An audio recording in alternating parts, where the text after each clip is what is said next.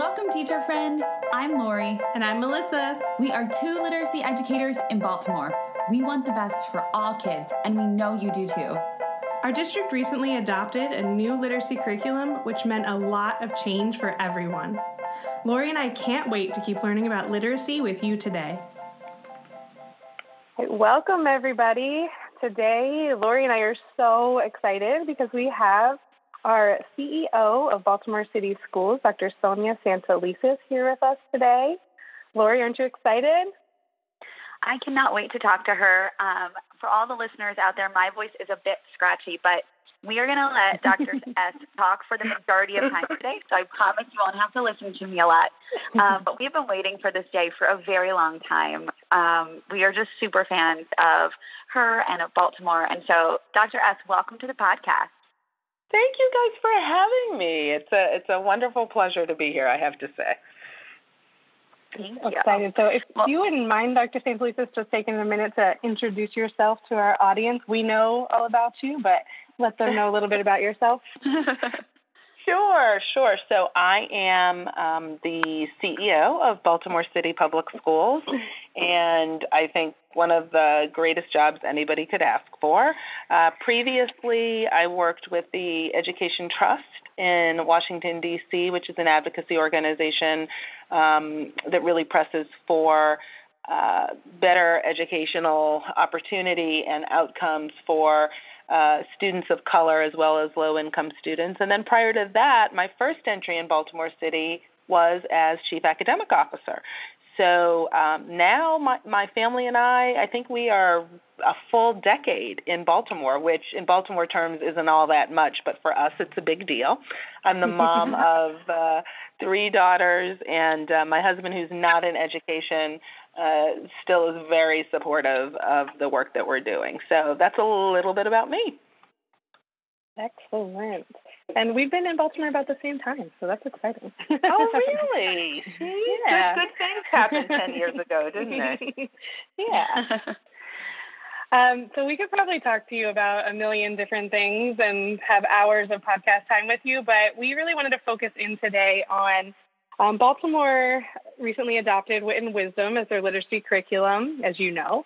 And we know that there's a clear focus on literacy here in Baltimore City Schools, and we're one of the first large urban districts to adopt a curriculum that's an aligned curricula that's out there using ed reports, having a formal review process. So we wanted to talk with you just a little bit about that. So why did literacy become a priority for you as CEO as you came in, and specifically adopting a curriculum? Why was that something that was at the forefront of your decisions to make?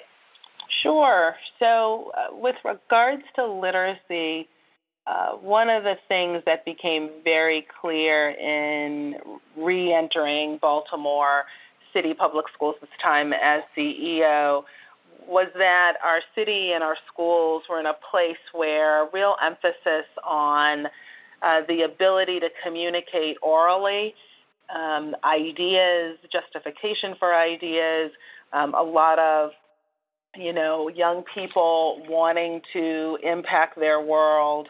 As I moved in conversations with them, feeling as if they wanted to impact policies and laws, and it becoming very evident very quickly that to do all of that and to advocate across multiple audiences, you really have to have a command of literacy, right? And the gap between what our young people knew experientially and what they were able to translate in academic language was vast, and through no fault of their own, really was a wake-up call as a school district for me. The data bore that out.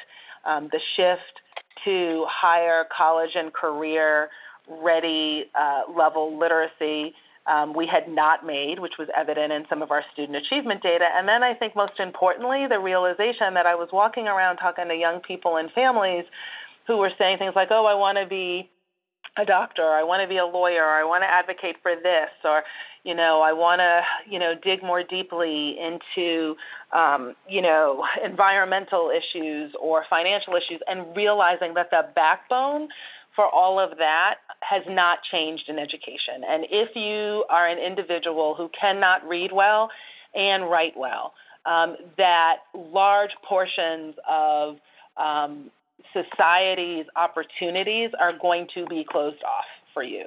And schools are still the primary organization and institution that are charged with making sure young people know how to read. Now, when family and community get on board,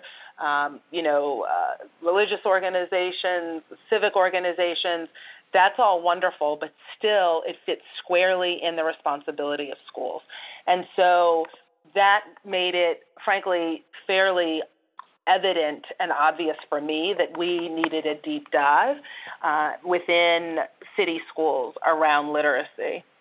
I think the shift with regards to focusing on curriculum really came at a time, and we just happened to be making, the decision as, thankfully, the nation started looking at it. But a lot of it, to be honest with you guys, really came from conversations with teachers and early visits to classrooms in the city. It wasn't because of bands of national research I had read initially.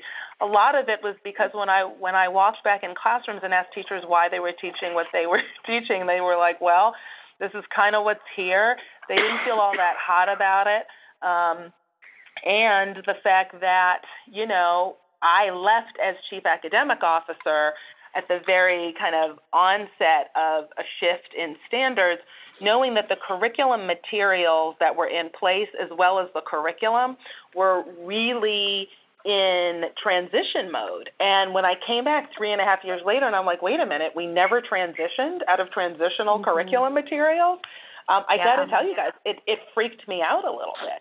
And then talking to, teachers who were like, could we just get, a great starting place to begin? And, I think there's something wrong if teachers are telling me they are spending 20, 30, 40 additional hours a week or a month trying to write their own stuff. And I thought, that's just madness. Like, we should not, no wonder we're burning people out. Like, you should not have to, in addition to everything else that comes with teaching, also be designing your own curriculum and then hoping its standards align. So it really was a combination of things early on that pointed to curriculum as being important. And what you teach matters. And I have always believed that. It's been borne out in the data and in a lot of the research that content matters, what you're learning, what you're teaching, particularly in the area of literacy, matters. Yeah. I don't think, I don't know if you were there, Melissa, but I was there, Dr. S., when you did a speech at a CIO Academy, and it was at the onset of when we adopted Wit and Wisdom, and you just were, I wanted to run up and hug you because you were, I remember what you said. You were like, we have this, standards-aligned curriculum. We are not advocating using Pinterest. We are not advocating using Google. We are not advocating using Teachers Pay Teachers. We are using this, and you made it very clear. And I think because of that clarity, in terms of really, being the vision of, or setting that vision of, we are doing this and we are all in. When I was in my position that year, I felt the most effective that I had in any year that I had done that job 5 years prior. Because when I went from building to building, the expectation was set, folks were using curriculum, and I could speak the same language in every single school with every single teacher. It really did provide equity in terms of our students, but also in terms of our adults, which was the very first time that had happened. And so I never thanked you because you didn't know I was super fanning it in the audience when you were saying that. But, I, in hindsight, when I thought back about some reasons why that happened that year, and it just was paramount that you said that. Would you, if you can take us back there to that moment, what were you thinking in terms of launching into a new curriculum really before the national lens lent itself to, being really public? Because I feel like Baltimore was ahead of the curve in that respect.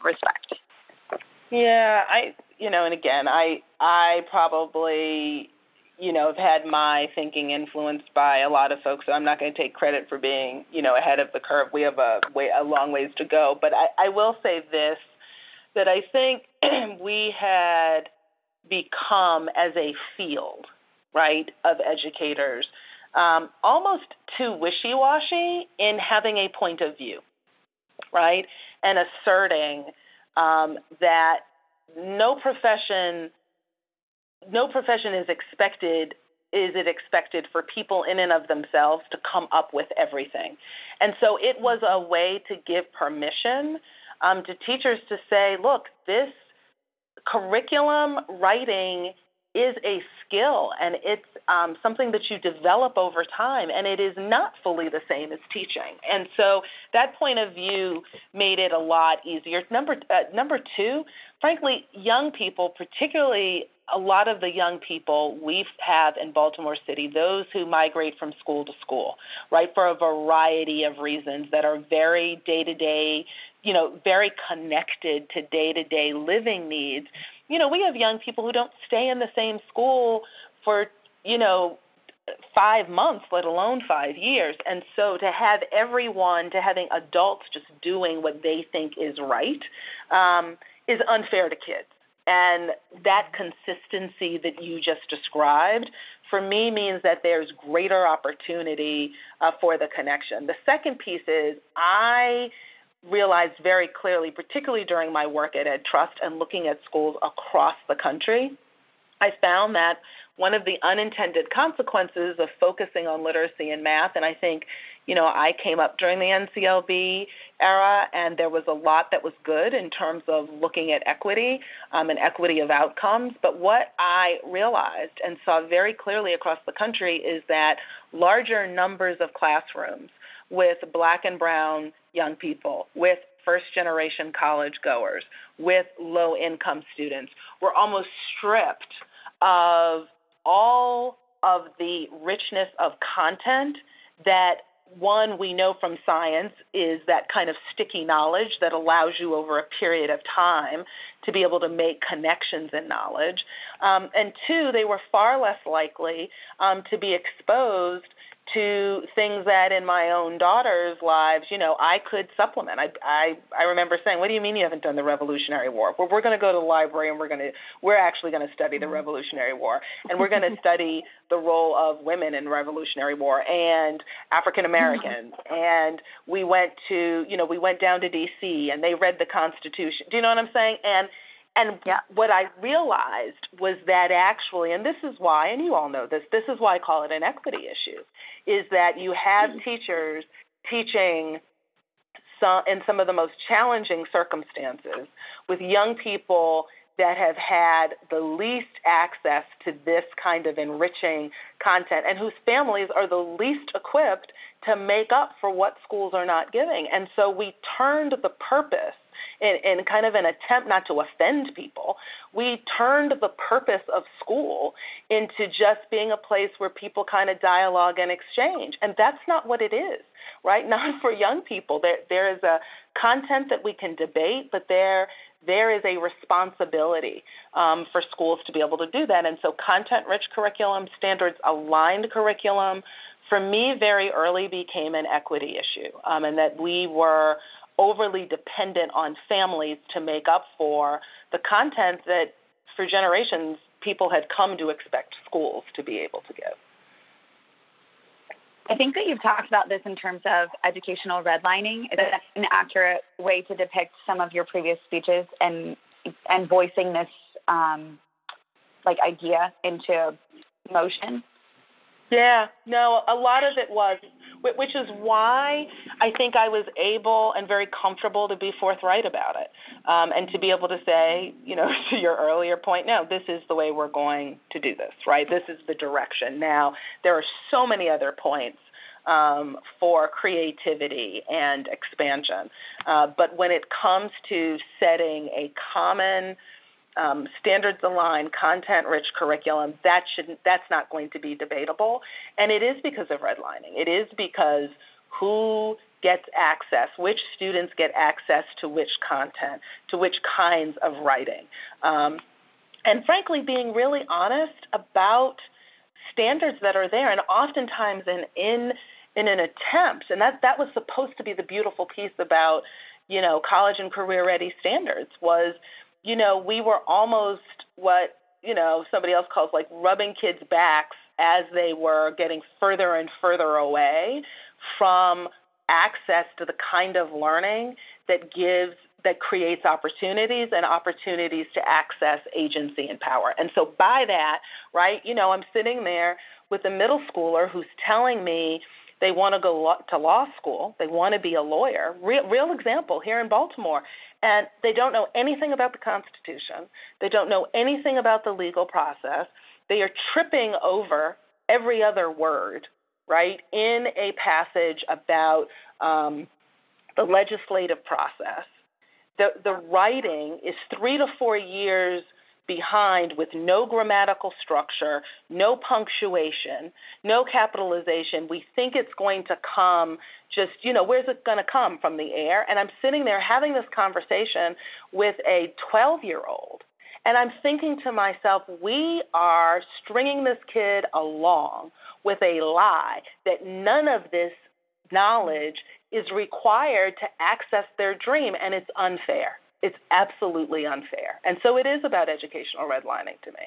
And that to me is part of what the standards focus was frankly the most powerful leverage to do, is to say, let's stop kidding kids about, and frankly lying to them in some kind of cloud of, well-intentioned, frankly, debilitating practice. And people kind of, you guys are used to it now because you've heard me say it, but it's, we are lying. We are lying when we say that grammatical structure does not matter when you write, and that people will not view your capacity and your thinking differently when you stumble over, right? Text written at a 10th grade level. It's a lie, and it's not fair, and it's our job as schools to be able to make sure that kids have what they need in that area. Yeah. Thank you for that connection. Yeah. So one thing with implementing wit and wisdom that I think, not from all teachers, but what we've heard from some teachers out there, is that this is just too hard for their students.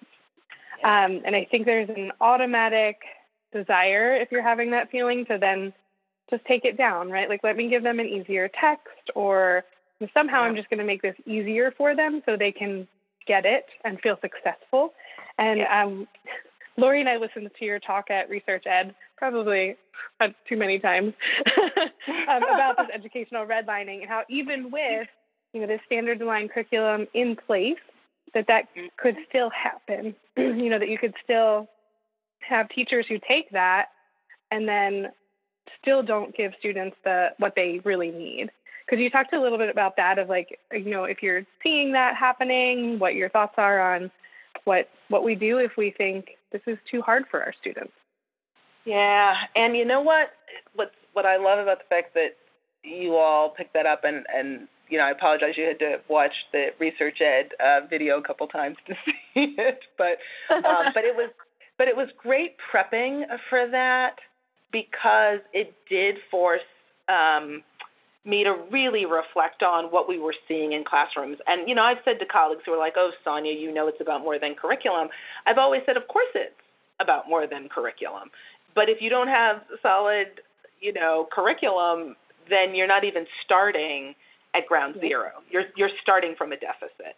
I think what you described is really, for me, indicates a couple of things. One, the fact that the teachers, particularly in too large a number of Baltimore City school classrooms, are coming to their teaching and their introduction to rigorous quality curriculum with young people that are already 2, 3, and if you count middle school, sometimes 4 years behind. And that question about what do I do, right? How do I actually address young people, where they are in terms of helping them to build their build their skills without, totally watering down the power of a really strong and rigorous curriculum, or set of curriculum materials, I should say, is one of the things that I think I push our team here most on. And some of it is those of us who are not in front of young people every day trying to do the teaching, have tried to give simplistic answers to what is actually very challenging. And so I think, one, we need to own that it is going to take giving a teacher who, so in Wit and Wisdom, 7th grade includes some excerpts from Chaucer, right? Yeah. And so as a former English major who, did Old English and Middle English, right, Chaucer in its natural state is challenging enough, right, for the modern speaker. But when you are sitting in a classroom with kids who are 4 years below grade level, it's going to require a different kind of teacher collaboration and planning.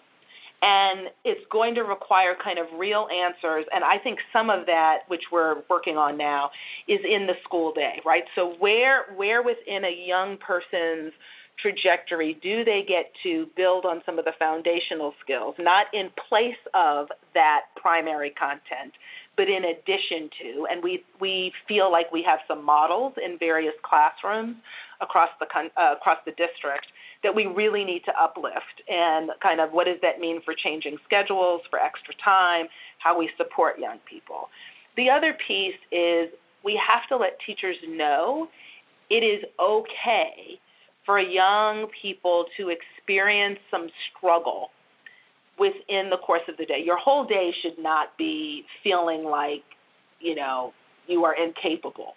But if we provide very deliberate opportunities for young people to engage rigorous text, and we know from a lot of the research that people have cited, right, and we know, and you guys know these folks as much as I do, like folks like David Lieben, who you had on, and, Shanahan and other folks, that if you take away and you resort back to the low-level text for extended periods of time, kids are never going to build the muscle.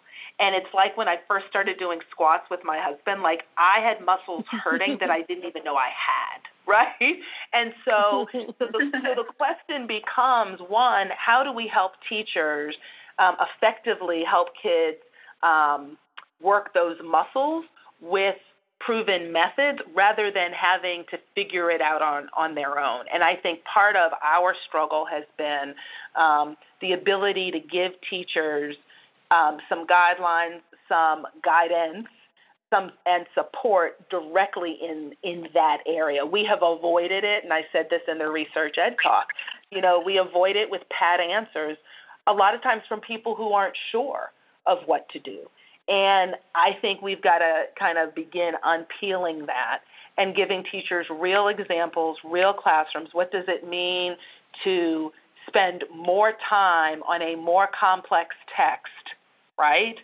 So that the next time young people engage a similarly leveled text, it might not take quite as long. And how are you patient with the fact that some of these experiences are going to take time and elbow grease to get functioning? And what are the systems within classrooms and the way that we teach that actually help to support that? We have not had that discussion in as direct or explicit a way as we need to in the district. And I think the answer lies in a lot of the folks that you guys follow on Twitter the way that I do, right? I mean, you go into Kier Butts' room, and he has figured it out, man. Like, he has kids who are, in his class who are 4 years behind grade level, but he has figured out how to structure the experiences, the failures, and the successes of young people so that they're not totally broken and shattered in a corner, but that they are experiencing it as muscle development. And yeah, sometimes when you're exercising, your muscles are a little sore.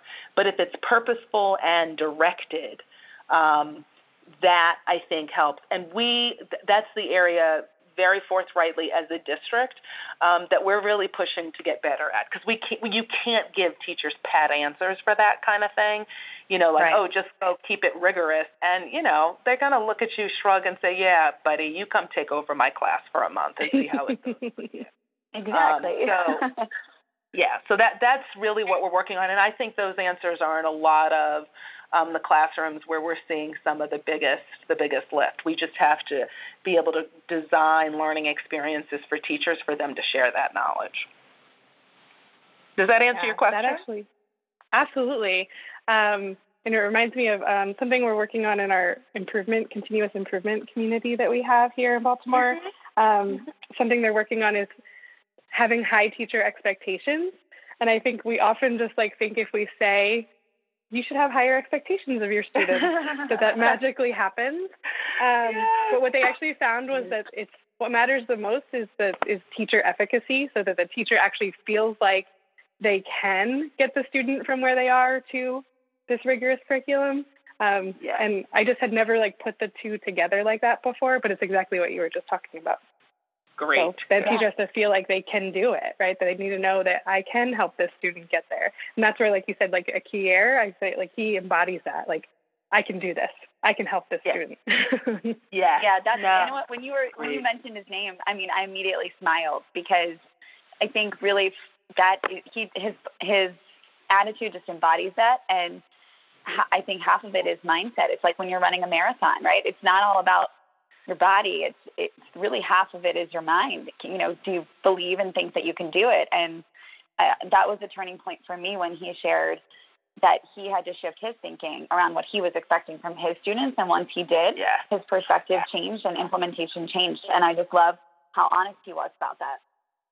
Well, and I think one of the things we have to be honest about as educators is we do not reflect explicitly on our practice. We really don't. We will talk generally about the challenges, but we don't have space. I didn't when I was in the classroom to really talk about what went well with this lesson. I lost kids in this writing lesson. Where did I lose them, right? How do I know that? And I think the difference, to your point, when you fundamentally believe that young people are capable of this level of work, it then really pushes you to say, okay, what do I need to do better in that continuous improvement cycle, in looking at every teacher move and saying, okay, my class went off at this point in the lesson. What did you do during that point that kept your kids with you, right? And Kier, show me, what do you do? And many others, and we could all name other teachers as well, but I think that we have not, and when I say we, I mean even administrators and central administrators, we haven't prioritized the time for teachers to be able to do that. But fundamental to that is a belief that young people really are capable of high-level work, regardless of their language status, regardless of their race, regardless of their family income or zip code. And if you don't start there, then I find you never really get to reflecting what do I have to change about how I do my work, because you will always resort back to, but they're from this zip code, so really it's not fully my fault. And really there's so many other things that explain away why this young person isn't hitting this standard. And what I like to say is they need to be getting 100% from me. Other things in life will come up, and this is part of why it's a civil rights issue for me, is that there are people who have gone through just as much trauma throughout the African-American community, but they still knew how to read, right? Like they still figured out how, you know what I'm saying, how to write. I mean, I remember taking my girls to the African-American History Museum for, I think, their second time, and I made them all read the excerpt from Phyllis Wheatley's poetry and Banneker's letter, right, asserting to Jefferson, right, the humanity of African Americans. And I'm like, you don't think he went through trauma? Of course he went through trauma, right? Yeah. But, Yeah. At some point, again, I think that's where the shift happens. You're much less able to reflect on your own practice and what you need to do differently if you fundamentally don't believe that the young people really can be doing that. Mm-hmm. Okay.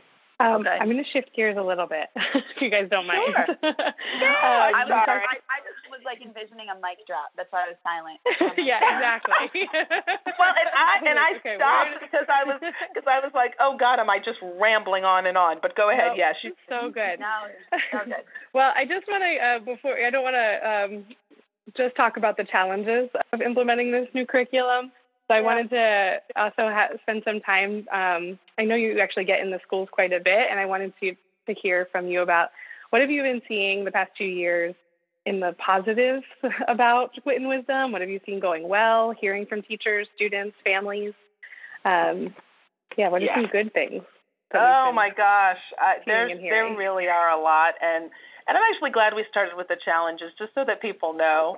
We're not saying we're there yet. I'm not saying we're there yet, but my God, it is so heartening when I go into a class and, I see, young people actually talking about the founding documents of our country, when I see young people talking about westward expansion, and then linking that to their own experiences.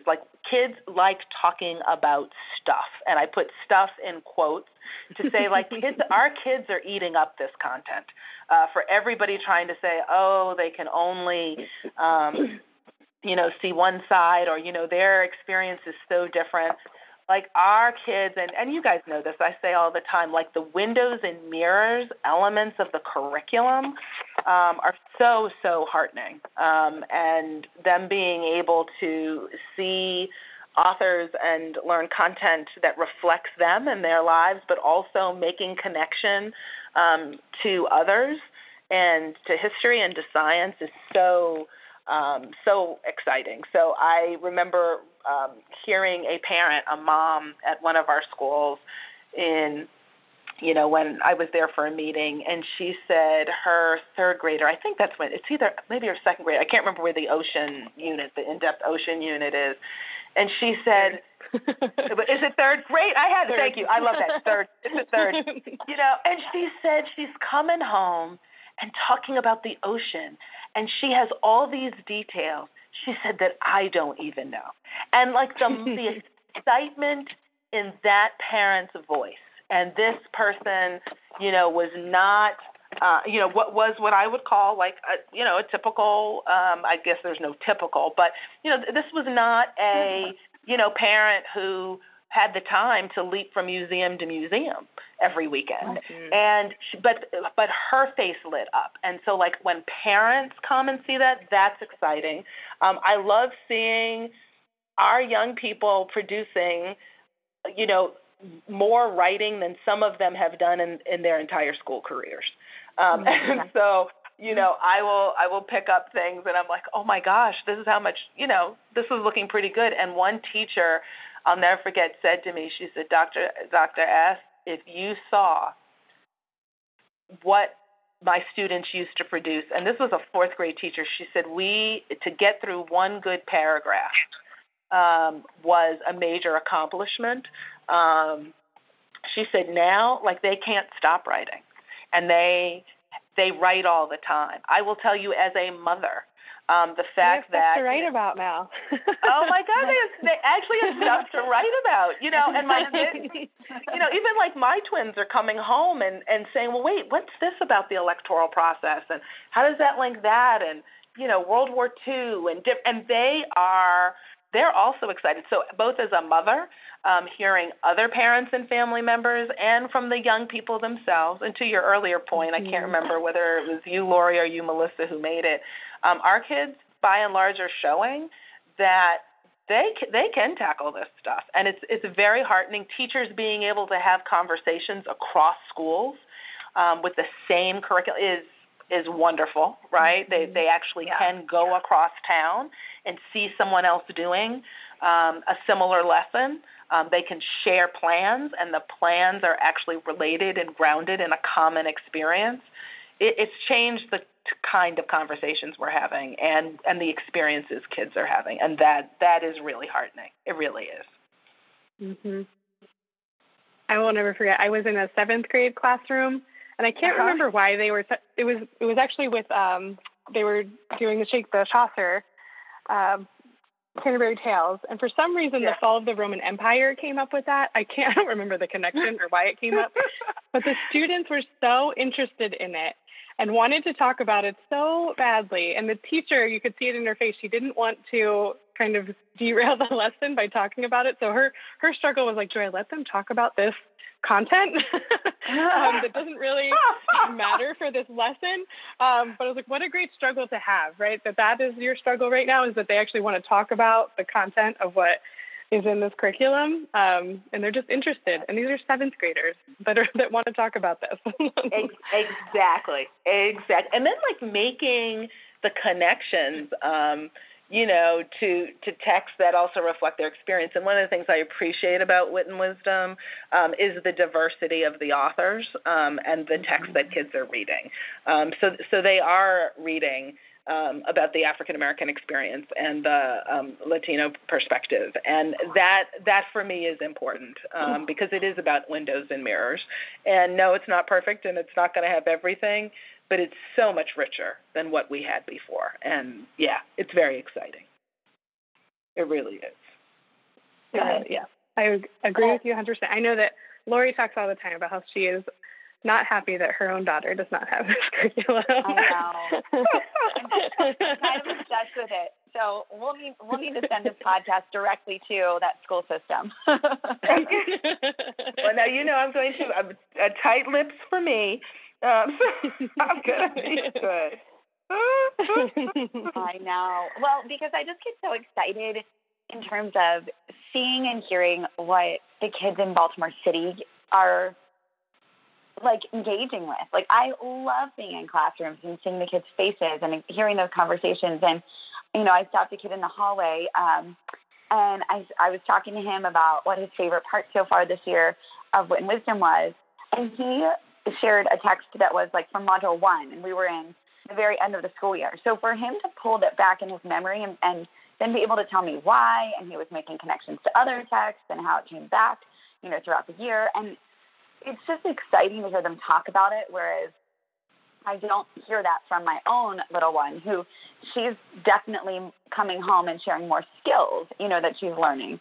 So then as a parent, I feel the need to, as a parent who's in education, I feel the need to take her to the library and get like text sets on different topics because I want to expand her knowledge. I want her to know all about the things that all of the other kids get to know about. So, it's just exciting to think about it from an educator point of view, but sad personally as a mom. But I know we'll get there one day. I feel confident that we will. Agreed. Agreed. Yep. Well, we always like to end the podcast, Dr. S., with asking for a piece of advice for whoever's our guest to share a piece of advice with our listeners. And we have a wide variety of listeners. We have teachers, we have school leaders, we have district leaders. My dad listens because he doesn't know anything about this. Hello, Dad. You have a fabulous daughter. She's reading the knowledge gap to try to learn what I do every day. He's like, I don't understand. I'm like, read the book. So thinking about our listener base, is there any piece of advice that you would give in terms of folks who are considering implementing high-quality curriculum, folks who are already implementing, people who may not even know what it is? Like, we run the gamut. So feel free to leave a piece of advice. So I think one of the things that I'm most proud of, and I think one of the things that worked well in our adoption that I would, give as a reflection point / advice, and that would be to really think through the rationale for why this shift to content and to higher level college and career aligned curriculum. Like, I think that oftentimes part of why it falls flat and people ignore it is because folks don't know the rationale behind it. And one of the things for me, and again, I fortunately, based on my background and experience, could case make because, as you saw earlier, I do have, I've developed a series of belief points that are, grounded in the research. And so I think so that's number one, is I would not shy away from the importance of case making and allowing kind of job-alike groups or constituencies to case make to one another. Like, parents can case make far better for this kind of shift than any educator can. Teachers make the case. When I tell people, look, don't listen to me, go sit in Kier's classroom if you don't believe me. I think that same thing with superintendents. So I don't neglect the case making. And then another piece is do yourself a favor, whoever you are, and really immerse yourself in a lot of the clarity around the reading science and the writing science and how kids learn.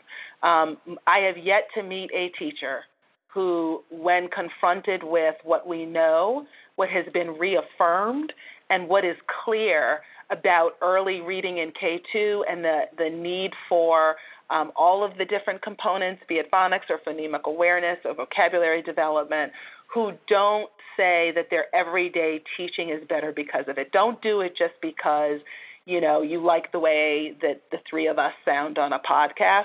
Do the work yourself. Do the lift yourself. And that's what I have heard from so many teachers, particularly our early K2 teachers who are going through some of the letters training and early literacy. They look and they're like, if I had known, if I had just known, if somebody had told me, these are not bad people, these are not folks out to sabotage kids, but, so do yourself a favor and acquaint yourself with the research so that you're not just quoting us. You're doing it because of the dig that you've done. And that's why Emily Hanford's work was so well received. She was not a trained educator. She did the digging on her own. Right. Some circles she's been vilified for it, but that always comes when you reveal truth. And so those would be my two pieces of advice if I had to give any. Right. Well, our next person on our podcast is Emily Hanford, so that was a good tee-up for. See, and you did not even tell me that. I know. Well, when she comes on, and I've had the pleasure of meeting Emily, but I do think she did educators an incredible service. There are things I don't have to say anymore because Emily Hanford said them. And I think I think a lot of it is because she's a journalist and she knows how to write for everyday people to be able to hear it. And, I think the next stage is group. And what's really heartening is, groups of parents that I know in Tennessee and in Oakland. And these are parents of color. These are African-American women, Vizia in Tennessee. And I met, I wish I could remember her name. I think it's Oakland Parents Now. These are families that are taking the reading research and making an informed demand on schools and systems. And if we are honest about it as education leaders and systems leaders, that actually should make our work easier. It really should, because then the case making is done. So you didn't ask for that piece, but I slipped it in at the end anyway. That's great. Well, we cannot thank you enough for being on our podcast today. This was amazing, and hopefully we'll have you on again sometime soon. Oh, please. Well, and I hope everybody stays well. And I just want to thank you all. You two, you guys represent Baltimore City educators, students, and just our city, period, incredibly well. Your love for our young people, your commitment to their success is really evident in how you go about the work. So I thank you for that, really. Oh, we appreciate that. Thank you. We could say the same thing about you for sure. I know. Fair enough. Fair. Thank you. Thank you so much. Thank you, guys. Have a great one. You too. Bye. Bye-bye.